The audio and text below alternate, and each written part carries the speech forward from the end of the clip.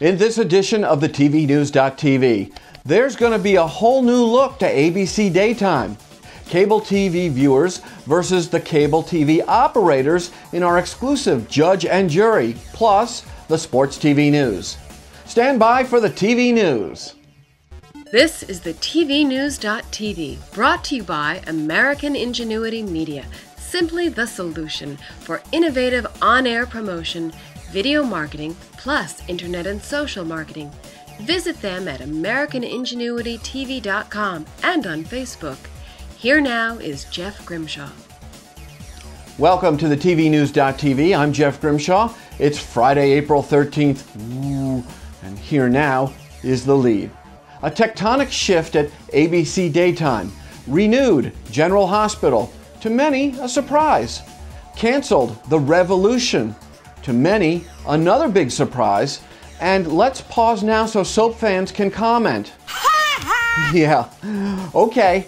And this summer, with The Revolution gone, ABC will be filling the vacant hour with a special bonus edition of Good Morning America. Wait a minute. Shouldn't that be Good Afternoon America? Well, anyway, GAA will go away when Katie debuts on ABC Daytime in September. Okay. In this corner, cable TV viewers, and in this corner, cable TV operators. All right, fellas, shake hands, come out fighting. Why? TVLegalNews.com's Gwendolyn Lindsay Jackson has the answer in our exclusive Judge and Jury. Over the years, one topic that I notice that always extremely garners passion is the question of whether it's better to have cable TV bundling or a la carte choices.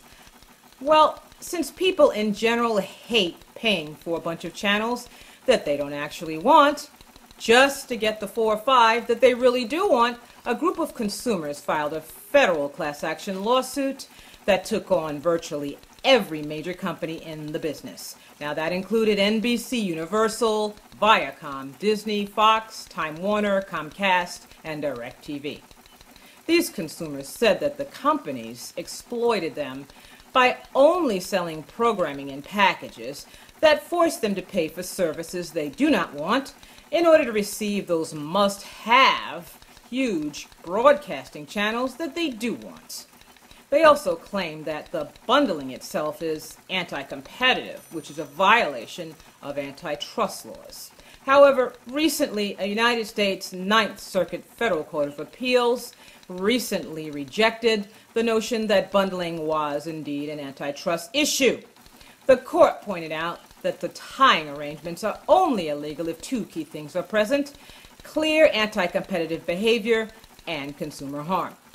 But these things were missing in the complaint because it did not allege that the programmer's practice of selling the must-have and low-demand channels and packages excludes other sellers of those low-demand channels from the market. In fact, nothing in the complaint indicated that the arrangement between the programmers and the distributors forces those distributors or the consumers to forego the purchase of alternative low-demand channels. In the end, as a consumer, don't expect that you'll have a choice to pick to pay for specific channels that you may want to watch. Well, time now for our regular Friday feature, the Sports TV News. And here now is Eric Mackerlin. Thanks, Jeff.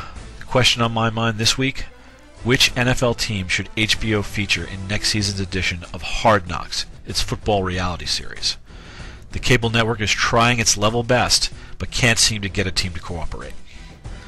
HBO desperately wanted the New York Jets to participate. After all, they now feature the most popular player in pro football, Tim Tebow. But head coach Rex Ryan apparently wanted no part of the show, especially after the distractions it caused when the team was profiled before the 2010 NFL season. HBO was also interested in another one of the NFL's big off-season stories. They wanted to go to Denver to profile Peyton Manning's return to professional football. But they took a pass, and I'm not surprised. I could never imagine a perfectionist like Manning ever agreeing to something like that. Now, ESPN is reporting that the Atlanta Falcons are considering an offer from HBO. But there's no guarantee that they'll say yes. Now, why are teams avoiding this show like the plague? Maybe because getting to the Super Bowl is tough enough without cameras floating around your training complex 24/7.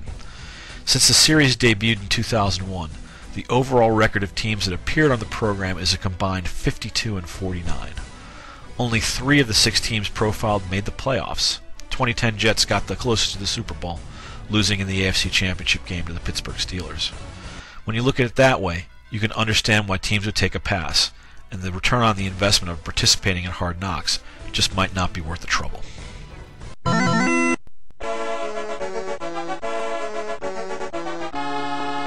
Prepare to qualify. Hey, your time is running out this week for you to win one of these vaunted The TV News.tv mugs, so act fast. Simply like The TV News.tv on Facebook, look for our daily phrase that pays on our Facebook fan site, and then email it to register@thetvnews.tv, and you are in it to win it. Now Monday, Gabriel Reyes returns with our exclusive Hispanic Media Report, and we want your group to sponsor the TV news so you can get your message out to the decision makers in the TV industry. Get started by emailing us at advertise@thetvnews.tv. And that about does it for this edition of the TV News. I'm Jeff Grimshaw. We thank you for watching, and as always, go out and make it a good day. Specially formulated to meet your specific needs, the Monavie elements are revolutionizing how you approach your health. Built on the Monavie BioEssence promise, each of these health pack supplements works with your body to promote your best self. Monavie, a more meaningful life.